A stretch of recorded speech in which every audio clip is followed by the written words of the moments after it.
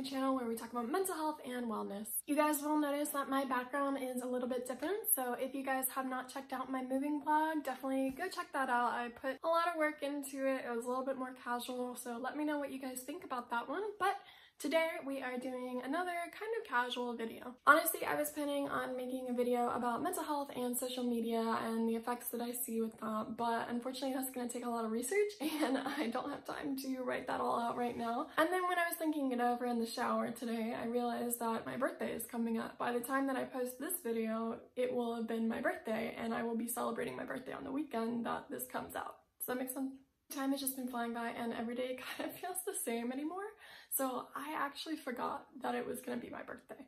Since I want to celebrate my birthday with you guys, I want to share a little bit more about myself and things that I've learned. So I decided to do a video about the 24 things that I learned at 24. And this actually comes from inspiration from a friend of mine. Her name is Yvonne Armenta. You can go check out her YouTube channel. She recently also had a birthday. She did a video all about the 30 things that she wants to do before she's 30. So go check that out and then come back here. And we're gonna talk about the lessons that I've learned. In a few years, I may laugh at this, but this is at least what I've learned in the past 24 years of my life.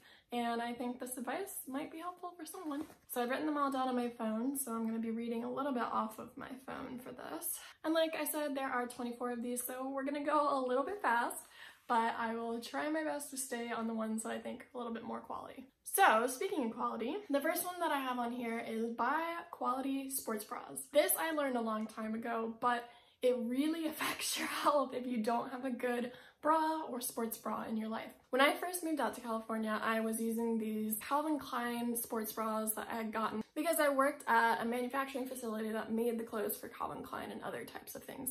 So I had gotten this piece just because it was a return piece and I was using it to work out.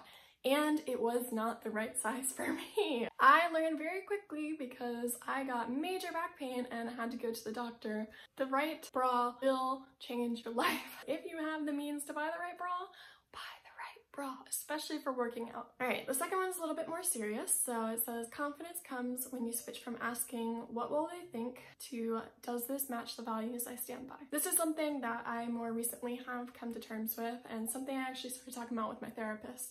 Is that people's opinions of me don't matter as much. Don't get me wrong, I still care and I'm still insecure about that. I'm still a people pleaser. However, I realized that recently I've changed from wondering, oh, what will people think when I post this, to does this reflect who I am and the values that I stand by?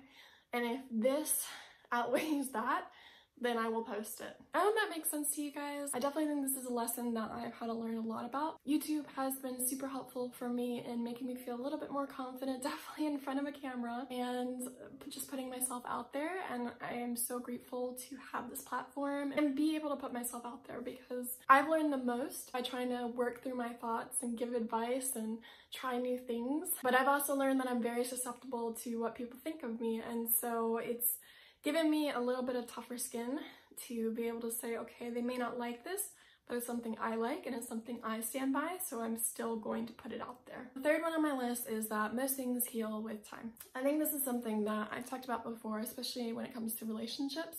I struggled a lot with my family disapproving of the person that I was with. They don't now, but at the time they were very, very, very disapproving. My brother, my sister, everybody in my family very, very much disapproved of the person that I was with. That hurt, and I thought that this was a forever state. Again, I don't really care as much what people think about our relationship. However, I've noticed that over time they became more accepting because it just became the new reality. Something I learned in therapy is that anytime a change happens within a family, something great, whether it's somebody coming out of rehab or somebody restarting over with a new wife or something like that, the family works as an organism, and so it has to shift and readapt to a new situation. For me, I became in a relationship with someone and someone that they disagreed with, and the whole organism had to shift itself. That shifting part of it is where the pain came, because people react very poorly to change. So that was the way that my family reacted to change at the time. However, time does happen. So as time passed, people became more comfortable with the person that I was with. This is true of other things in my life too. Forgiveness is something that came with time for me, something I've been holding on to for a very, very long time, something that deeply hurt me for a very long time. I recently was able to actually forgive. And that's something that's pretty personal to me, and maybe one day I'll open up about it, but I never, ever, ever thought I would be able to forgive this individual who had hurt me in the past. And one day when I was talking to my therapist, I realized that's not me anymore. That's not something I hold on to, and it just took time. And sometimes that's amazing to know that wounds will heal with time. And other times it's annoying because you just wish that it would happen right now. Number 4, things you're scared of may be your favorite. So I was actually scared of riding a bike for a very long time. I had a very traumatic incident when I was little.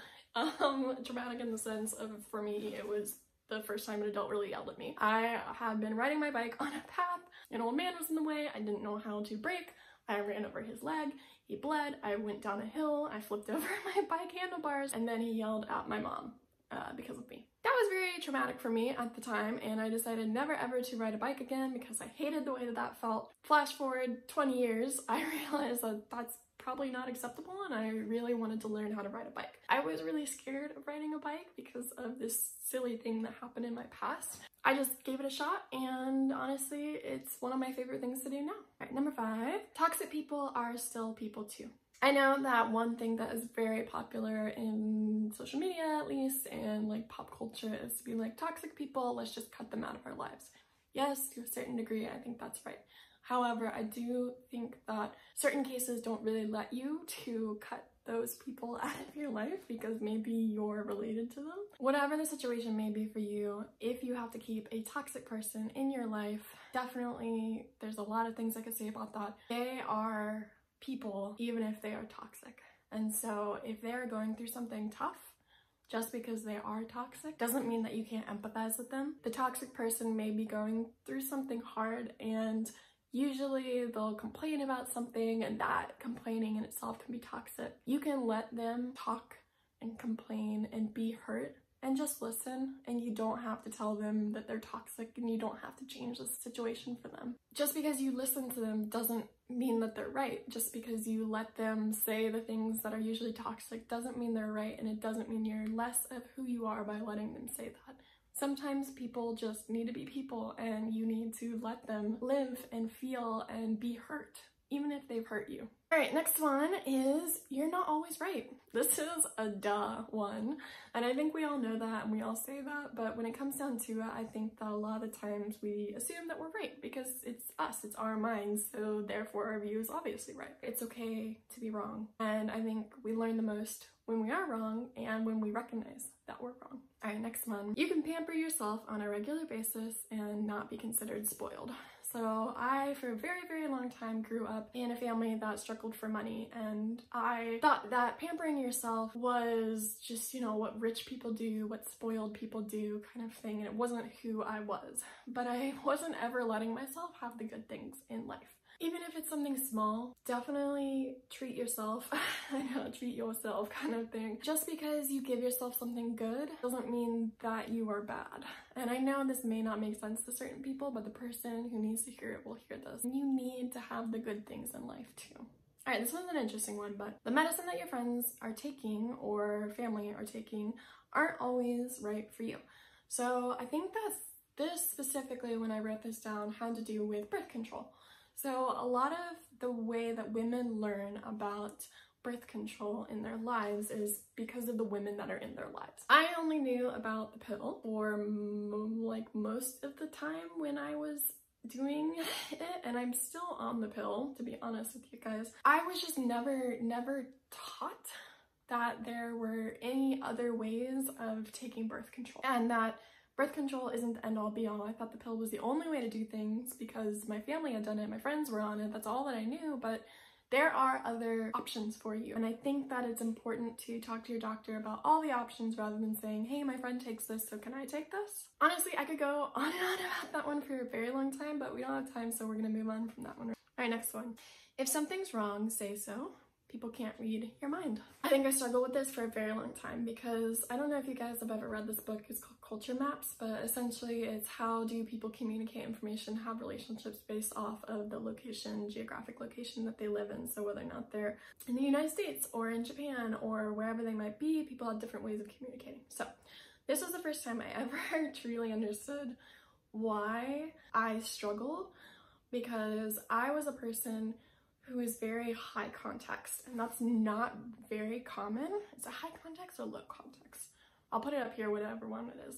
But essentially what I'm meaning is that I assumed that you knew everything about the situation, all the details, you knew what was going on in my head, you knew what that meant to me, things like that. And if you reacted in a way because you didn't have the information, I would assume that's because that was just your opinion, not because you didn't have the information. So for a long time, I would let things be wrong. And I'm also a people pleaser, so I would just let things be wrong and assume that people knew that I thought it was wrong or I didn't like what they were doing. And that's not fair, because people don't know what's going on in your mind. So you do have to communicate that to people. All right. Believe the best in people. It makes you less of an ass if you're wrong. I am not really a sunshiny person, but I have always believed the best in people. I am often considered like a realist, I guess. I want to believe the best in people. I love people for that reason, because there's always something that you can find good about somebody. But I know it's really easy, especially if someone fits into a stereotype of someone who has hurt you in the past, to believe the worst of them, or they may have shown you time and time again that they might be the worst person in the world. I think that it is best to assume that their intentions are always for the best when communicating with them specifically. So I don't think you have to be unrealistic about it, but specifically if you're communicating with them, communicate that you believe the best in them, because that's how people respond the best to you. It's also, like I said, makes you less of an ass if you're wrong, because if you believe they're wrong and you tell them that, but they actually had the best intentions, then you kind of look like a huge jerk, right? All right, next one. Sleep matters. Duh. I know this is a duh, but for me, I didn't realize that I actually was an insomniac. I really struggled with sleep.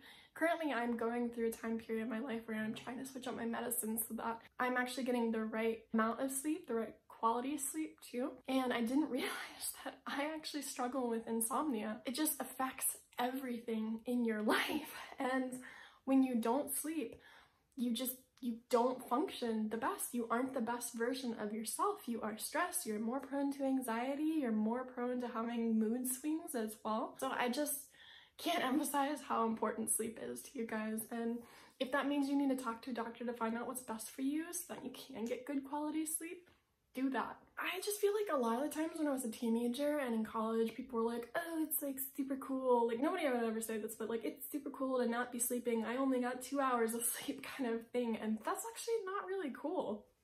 Next one, prioritize play and work. I think that we are 50-50 people. We think it's one or the other situations, but there's a lot of gray in between, right? I think it's important to make sure that you are having a defined boundary between play and work, whether or not work is school or work is work. I think it's important to make sure that you have a defined boundary and that you honor both sides of that, or else you go crazy like I used to. Next one, you are not young forever. As much as I can possibly say YOLO, that is what I mean. I was under the notion as a teenager that I would always be a teenager, and you don't ever consciously say this, right? Same thing for my 20s. I'm always assuming that I will always have this body, be with this energy, and be this person that I am. That's not the case. That's not how time works. Make the most of what you have when you have it. Value yourself no matter what age you are. And like I said, I mean this in the most YOLO way. Do the thing that you think that you've always wanted to do, because you're not gonna have time for it 10 years down the road. Just do it. Just do it. The next one is there's nothing like a best friend. So I never thought I'd be the girl who would get into a relationship and then sort of like not talk to any of their friends, because I'm a people person. But I can't say that was true. And there were lots of reasons why. But I realized that having a best friend really means a lot and shapes you as a person, someone that you can talk to outside of your significant other when things happen. I do think your significant other should be your best friend. But outside of that, I think it's important and nice to have someone who knows you and they get you and they will give you good criticism, but they'll also support you and love you endlessly. It's nice to have that outside of a significant other. I do think that having a best friend, if you can find someone, is very important. And I know how hard it is as an adult to find a very good best friend. Maybe you already have that in someone and you just haven't been putting a lot of energy into it. So make sure you value those people too. Next one is take photos. We moved all of our stuff. So recently I was looking through all the books that we have to make sure like, oh, are we gonna keep this? Are we gonna get rid of this one? And I found a book that I read for my now boyfriend. At the time we weren't dating, we were actually just friends. And I was reading the book for his birthday. I hated the book, I didn't want to read the book, but my friend actually inspired me to do it. And so I was reading this book for him and she told me just fill it with notes, fill it with your thoughts, and put pictures in it. So I found a way to print off all these like Polaroid type photos. Honestly, it was kind of a crappy service, but I printed off all these photos. Flash forward to nowadays, I was looking through this book and I was like, oh man, like I am so glad I did that at the time. I'm glad I have photos from that time period. I took lots of photos on my phone, but I'm glad I printed them off. There's nothing like having a printed photo. All right, the next one is go to therapy. I've already made lots of videos about this, so we're gonna move on. Get the place you feel spoiled in, not the one that you think you deserve. Obviously, this has to do with money, finances, everything that you need, but for me, I often picked things and places that I felt was my level versus maybe an aspiration or something that would make me feel a little bit more spoiled. I realized that recently when we went to go clean up our old apartment that was a place that we picked because we thought we deserved it, not because it made us feel great for living there. It was nice. Don't get me wrong, I'm very grateful, but it was a place that suited where we were at instead of where we wanted to go. And for me, atmosphere is very important. When I came back to this apartment after cleaning it, I realized this is the place that the people we've grown into are and that I want to be like. I feel so spoiled in this space, having my own space, having bigger rooms and higher ceilings and things like that. And it just means a lot. If you have the opportunity to, don't go for what you think you deserve, but go for something that makes you feel so good. Another one, get on that phone and call. It's not that scary. I've learned this one because someone in my life was going through something pretty hard. And this individual and I were supposed to be close, but we're not. Lots of hurt feelings, lots of history between us, and so essentially this person and I had not grown very close to each other, but they were going through something really tough in their life, and I could have just let it happen and send them a text just saying like whatever within the group text that I was in. I decided, I don't know why, but I decided to call that person. A lot of the time we let ourselves be scared out of a situation because calling someone is not very usual, but calling someone shows how much you care. A text is nice and great and works for the moment. I'm not gonna knock that. Sometimes that can be important, but actually making the effort to pick up the phone, FaceTime, whatever, and call someone makes a huge difference and says how much you care and how much you love someone. If you're not in the same place as them, obviously. People can tell when you don't care. I don't know why, but I thought I was like the tricky mastermind who was able to fool everybody, even though everything is on my face, into thinking that I was happy or that I cared about something. But the huge difference between me who doesn't care and me who cares is so obvious, and it just matters. It just matters. I can't emphasize it enough to care about the things that you're invested in, even if you don't like the things that you're invested in. Showing that you care makes you a quality person. Be present in the moment that you're at, care about the situation, listen. You will see more fruit produced from that than if you just mindlessly go through something. You can still like someone and disagree with them fully. It took me a long time to get through this one. It's not that I didn't have people in my life who disagreed with me. I thought that I had to automatically dislike that person or that I had to maybe put up my barriers because they disagreed with me. And it's actually people in your life who disagree with you that edify you the most and help challenge you and show you what you truly believe in. Of course, if someone is being mean, then I don't think you should keep that individual in your life. There is good reason, there's value in keeping people who have different views than you in your life. I've never been a person to shut people out, but I didn't think I could be open to the people that disagreed with me, and it honestly took my boyfriend to help me understand that I can love someone and disagree with them. On the topic of disagreement, the next one is disagreeing with your roots helps ground you. This especially comes from being in my 20s and looking back at everything I was taught growing up. I think that's something that a lot of people reflect on as they get a little bit older and away from their family and the things that they're used to, the communities that they've been around. But it's good. It's good to reflect on that and understand that things don't have to be the way that they are just because that's how they've always been. I look at the people in my life who are still in the situations that they grew up in, and I can see that they have not grown or become more open because they haven't given themselves a chance to really reflect on what they view, why they view it, and who they are. I am a person of faith, so this has a lot to do with that, but also has to do with customs and views about different communities of individuals and just perspectives on life. I think it's important to question your beliefs, question what you were taught and where it comes from, and really look into that for yourself rather than just relying on this is something I was always taught, and so that you have a better understanding of what you stand by. Don't make New Year's Eve promises. I know that people are gonna come for me, but my boyfriend and I didn't make any New Year's Eve promises, and it was a very, very weird thing because I was used to making those. But I asked my boyfriend if he wanted to do any promises this year, any sort of goals for ourselves, resolutions. He was like, no, I want to be the same bad biatch I've always been. So I was inspired by that to not make any. When I say this, I say it in the sense of we set ourselves up for failure a lot of the time because we set these high, lofty goals of what we want to be, but you can achieve that at any point. When the clock strikes midnight, you're not suddenly a new person. You don't have to rely on a new year to become a new person.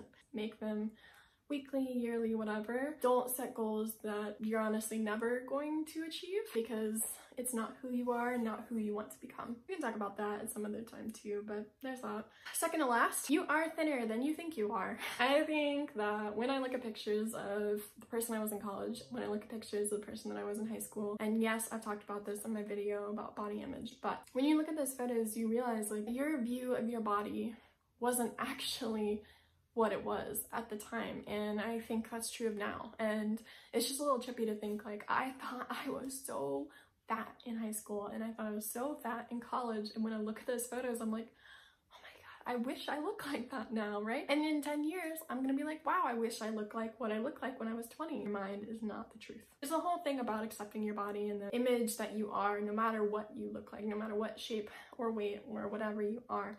Last one, very easy one, my favorite one, be kind to yourself. And this goes beyond just spoiling yourself. This is give yourself grace, give yourself forgiveness. We're taught very often to do that for other people, but not really for ourselves. I would challenge you guys in the rest of this year, in the rest of miserable 2020, how can you be kind to yourself? How can you be more grace-giving? And how can you find ways to love yourself? What does that even mean? Find the ways that you give and receive love. A good portion of how I grew up was that it was better to punish yourself because you're a horrible human being and all this stuff. But I don't think we're meant to hate ourselves. Even if you're taught that you're the worst person in the world, you're not meant to hate yourself. So be kind to yourself. There's only one life that you get, so.